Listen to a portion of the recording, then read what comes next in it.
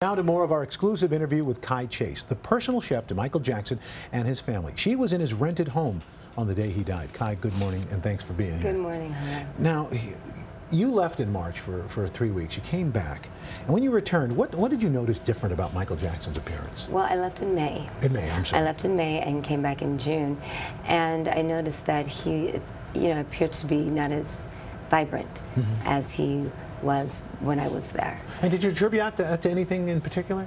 Well, I just had, I figured he wasn't really eating or getting the nourishment that I had been giving to him, and it just seemed to me that he was very, just not with it, just kind of slowing down. We've heard all this about the drugs and the prescriptions and all this, and you look at this rehearsal video, and you watch this, and you say, how could this guy do this? And perform this way, even in just rehearsal, and have been doing all these other things? How do you think about that? Oh, of course. I admit, he's a fabulous entertainer. And he's a dancer. His body uses his body as a tool, and I just knew, Michael Jackson, when that switch goes on and that music comes on, he's on, right. And he needed, food and nourishment and fresh organic vegetables. Do you feel if maybe you had been there during that period of time, at least nutritionally, he might have been a little bit better off? I think so, absolutely. Yeah. I really do. What was it like? I mean, you were there the last day. I'm sure you have played this over and over and over again in your mind. What was that day like? That day was very, very sad. Very sad, very devastating. Everyone was so happy and excited about this tour, and ready to. But for this to happen, it was devastating. What was he like the last time you saw him, and when was that? I saw him the day before. The day before, I served he and his children lunch, and he ate lunch with his children, and he was moving kind of slow. It's moving kind of slow, and I figured, he's dancing, he's rehearsing so much, he's tired, and he just seemed a little not with it. You have very fond memories, not only of Michael Jackson, but of his children as well. You had a relationship with them. Yes. Tell us, there's some lovely things here on this table. Tell us about them. The children are beautiful. The food and some of their favorite foods, that I would create for them. The children love grilled cheese sandwiches, so we would do vegan grilled cheese for them with like a veganese mayo and, apricots, whole fruits, organic fruits. So Paris sent me a letter. I walk in the kitchen in the morning, and this letter's posted up, "Hey Kai, thanks for the apricots. Daddy loves them." So, Daddy's eating apricots. Daddy's eating organics, fresh and healthy. What's this back here? The box of happiness. The box of happiness. This is so special to me. This box of happiness. When I came back June 2nd, I walked into the maids' quarters and putting on my uniform, and there it was sitting. Paris had made this for me, and it had just beautiful gifts in there, and just it's like a welcome home. The iPod. Mr. Jackson gave me an iPod Touch. The children told him that I still had a Walkman. That I still had a Walkman. He said, "Oh, we can't have that. Welcome to the 21st century. Yeah, please. If you're rolling with us, please." Do you hope that you can maintain a presence in the kids' lives? Oh, I'd love to.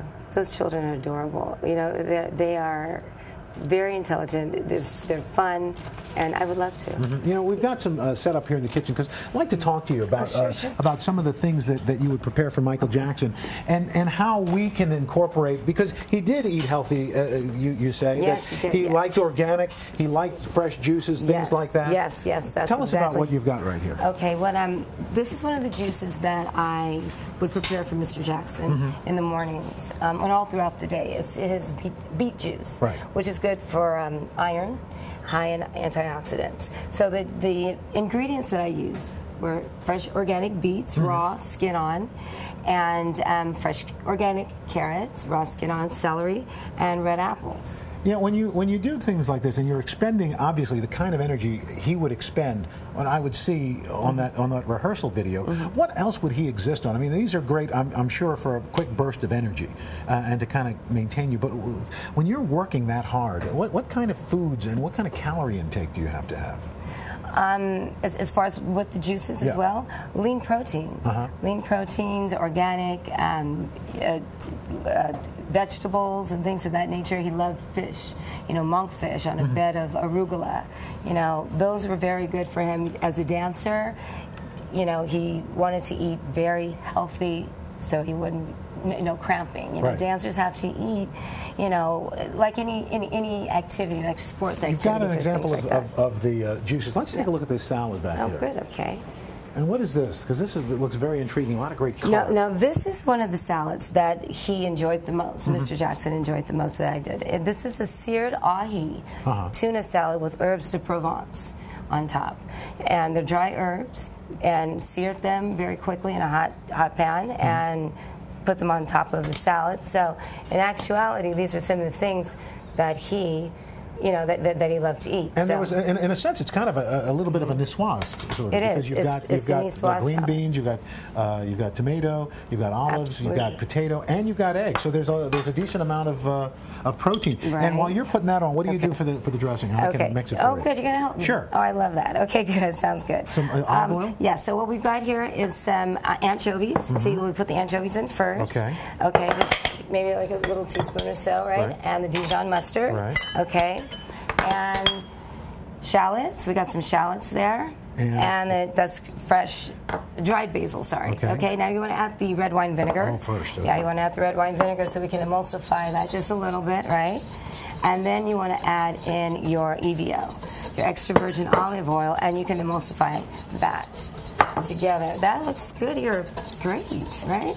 Well, I spent a little time in the kitchen. I know you did. I know that. Sometime with a little too much time. Okay, and then we could just put that on top of the salad with these here. Very nice. So, yeah, this is one of his favorite. This is one of the things he ate when he would go to rehearsal. And you're hoping to hopefully maybe cook for Katherine Jackson and the kids going forward. Yeah, I was. They asked me. They asked me if I'd come in and assist them with the children. Mr. Jackson encouraged me very much to write a cookbook. Write a cookbook, and we were going to maybe put this out after the tour. Well, if you do it, will you come back? I most definitely will. All right, Kai Chase, thank you so much. Nice to meet you. Thanks for sharing those memories. All righty, thank you. And in a little bit while, she's a little bit country. He's a little bit